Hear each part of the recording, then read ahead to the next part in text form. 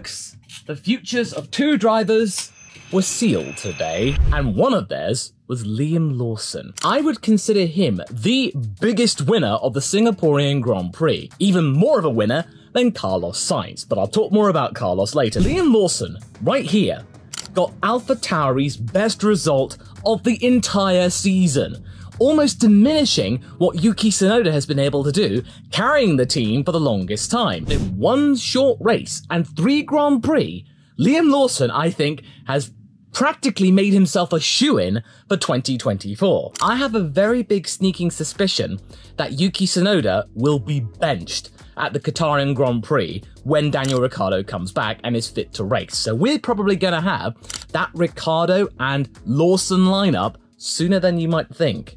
And I really feel bad for Yuki, because his future has pretty much been sealed by the guy who came in to sub for Daniel. And I actually didn't see this coming. I thought Yuki was a shoo-in for at least the rest of this year, probably even next year. Liam Lawson has rocked the F1 world almost as much as Oscar Piastri did, and they're from the same region. Australasia is really changing the entire concept of Formula 1 right now. One of the other big winners of this entire Grand Prix was the new layout. Getting rid of those 4 corners and going underneath the grandstand, that was brilliant. That little access road, creating that back straight, that third straight, was fantastic. The only thing that I think could be done to improve it for next year is to make that the DRS. Move that third DRS area from that little section beforehand. So having that on the actual back straight, because it's really effective on that first one, that first straight. We saw a lot of overtakes there. I think we could see even more overtakes there at the actual back straight before going into the last bit before the finish line. That would really spice things up even more. I really want this to stay, and I hope there's been enough positive feedback to make it so that means we don't actually have that Marina Bay grandstand thing again. Yes, of course, I know it does reduce ticket sales, but it makes the race all the more interesting and less likely to actually go over the 2-hour time limit. So I'm actually really approving of this. Let me know in the comments what you thought of the layout. But yes, Carlos Sainz, look at him. Look at him! He's the team leader now. Carlos Sainz is the driver that Ferrari really should actually be backing. That entire race was a masterclass. And also, with this little thing with Lando Norris, it showed that the power of friendship just conquered everyone else. Even the charging Mercedes with that actually really good strategy. I'm really happy to see that. It was really wholesome. And Carlos is just showing that he's really, really intelligent here. He's very smooth, he didn't panic, he knew what he was doing, and it worked. It's actually showing that Ferrari are now starting to actually put faith in their drivers that things will work out.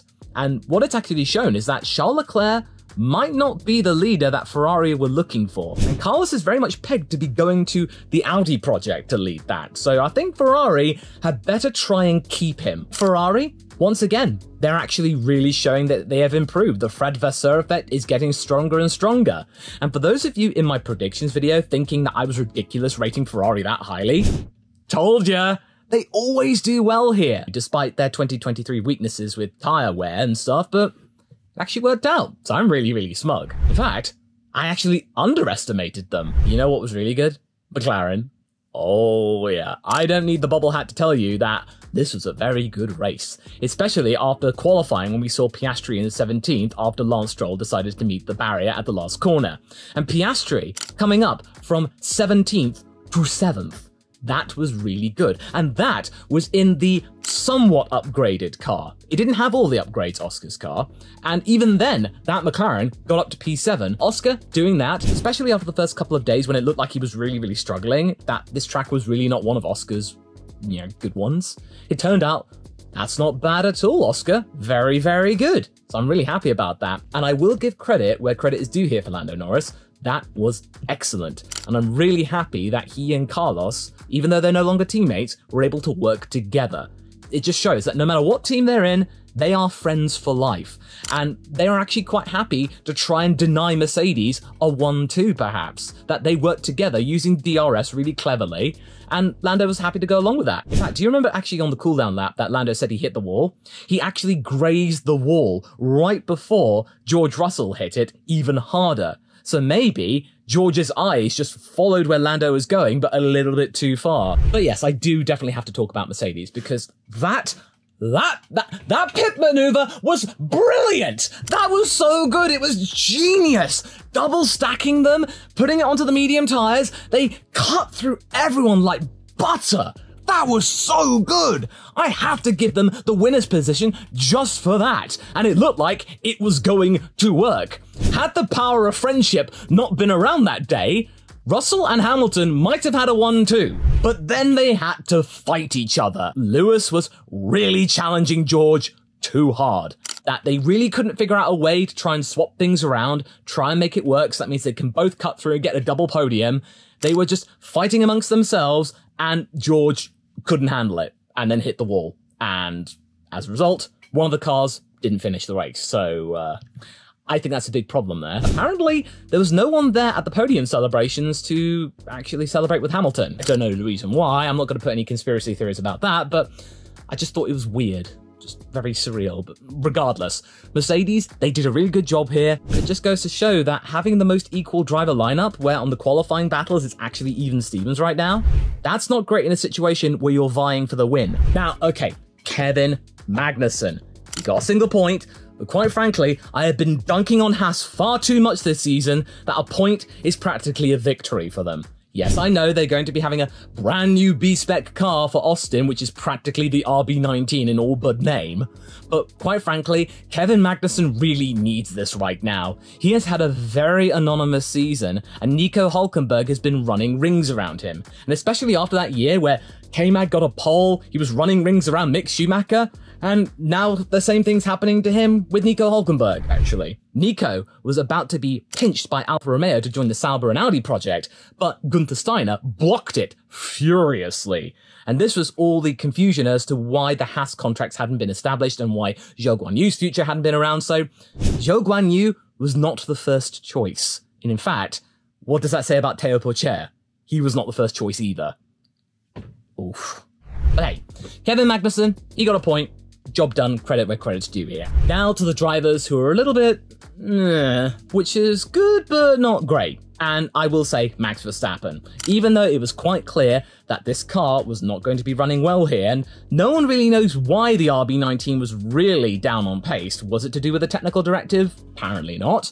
Was it down to just the car not liking this track and the surface? I don't really know. Could it be down to the ride height, perhaps, that they've had to raise the ride height of the RB19, and that is its Achilles heel? Bumpy tracks, the RB19 doesn't like. But the fact is that Max Verstappen, despite all of that, still got fifth. He still got fifth place in a car that was severely compromised. That was good damage limitation. Max Verstappen still came away from that race with double-figure points. Not bad.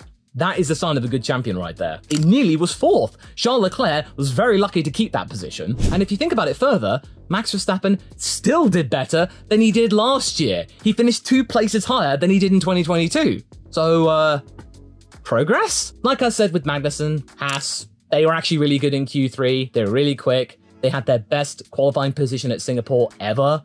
And yes, of course, it did fade away over the course of the race. They were very, very cheeky with some of their strategies, which sort of worked for K-Mag, but okay, they came away with a point, and that is very crucial if they wanted to try and keep 8th in the Constructors, or even try and best Williams for 7th in the Constructors. So, you know, valuable points. Albon.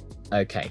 Now, I wasn't too sure what Williams were going to do here. They seemed kind of optimistic after what happened at Zandvoort, and they were actually on for a singular point, which, honestly, at Singapore, would have been really, really nice for them to have. But ultimately, that didn't happen. That was down to Checo playing ping pong with the cars like he had done with Yuki Tsunoda at the start of the race. So Alex Albon was another victim. He then had to take evasive action. That caused him to lose positions and he ended up 14th. So that wasn't down to the Williams being bad. It was just really, really bad luck and Checo being really scruffy. I'll talk about him later. And okay, Gasly, not bad, not bad. Competent drive. He scored some points. He wasn't really in line for actually anything higher. He actually kept it out of the barriers, and Alpine, they came away with something because Ocon's race was not good at all, and then, yeah. Okay, now we're on to the losers here. Lance Stroll, he literally lost it. I'm not going to dunk on him anymore. That's it. I just wanted to say he literally lost the car going into the last corner. There you go. $1.2 million of damage that was. So in terms of that Destructors Championship video I was talking about, he's now actually the 2nd most expensive driver.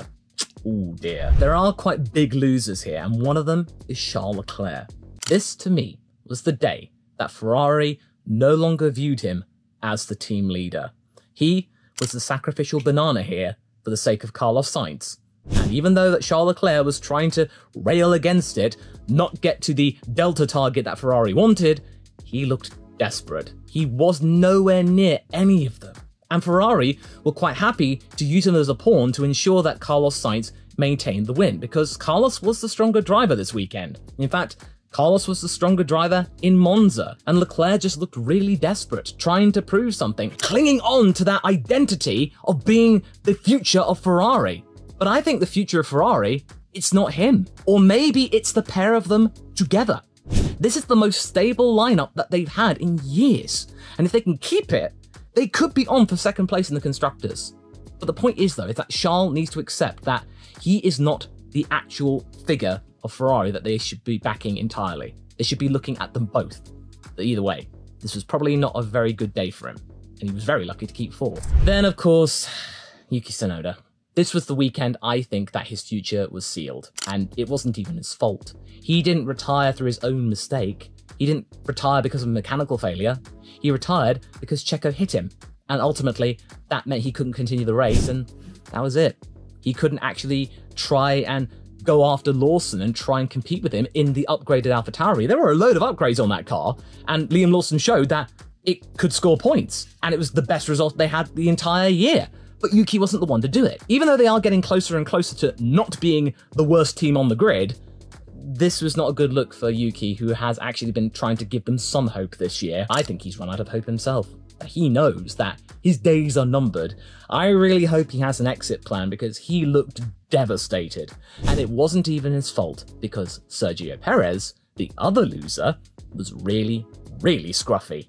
Really sloppy. He caused two drivers to either retire or lose many positions. He had a 5-second penalty. He still came away with P8. I know, he scored points. A double points finish for Red Bull at a point where they didn't even make Q3 is something to actually note. But Red Bull were just nowhere near being anything like they have been for the rest of the season. So they, therefore, are big losers here, just for the sheer contrast of performance that we have come to expect for them. For the longest time, it's been safe to assume that, oh, Max Verstappen's going to win, Checo is probably going to be somewhere in the top 5. But now, it's not so sure.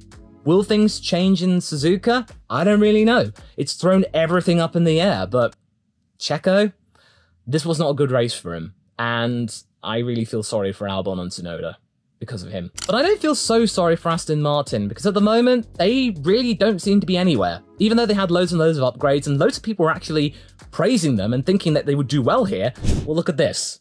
They really didn't show up at all. In fact, Lance Stroll totaled the car, costing over $1 million to fix, and Alonso was 15th. But that was not entirely his fault. He did have suspension damage from around about lap 2 onwards, and he was in the points for quite a while, so it does show that Fernando Alonso does have the skill to try and keep it up there and salvage something, but ultimately the safety cars, then he had this 5-second penalty, then the pit stop, which scuppered any chance of trying to get some points here, and that was down to the team. So this was really a weekend to forget. I would actually say it's the worst Aston Martin weekend this season, because, you know, they were the last to finish, and one of the cars didn't even start. Then, of course, Logan Sargent. This was another race to forget.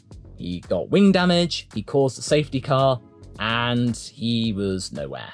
And this is just not good news for one of the last F1 seats available for 2024. I know that Williams want to give him all the time he needs to actually try and progress. He is a Williams Academy driver, but Williams aren't a backmarker team anymore. They do need a driver who is a higher caliber than Logan to partner up with Alex Albon, to try and sustain P7 and maybe try and catch Alpine at the moment. But I just feel that Logan's struggling, and especially when Liam Lawson came in. And that just makes it even worse when Liam Lawson has come in his 3rd race for an arguably worst car, gets P9. He pushed Max Verstappen out of Q3. Nobody does that. And it was Liam Lawson. And by the way, Max Verstappen wasn't angry. He did congratulate Liam. In fact, Max was really kind to everybody this weekend. Actually not wanting to try and defend against Lando, helping out a mate. That was really good. I do want people to see that Max Verstappen isn't a cold, malicious brute.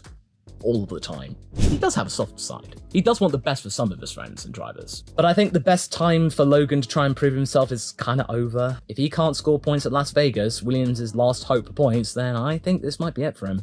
Who's going to replace him? I don't know. That thought at the moment is just pure conjecture. Just a nice little thought experiment. Just like this video here, about what might have happened had Lewis Hamilton not joined Mercedes in 2013. Could Michael Schumacher been an 8-time world champion?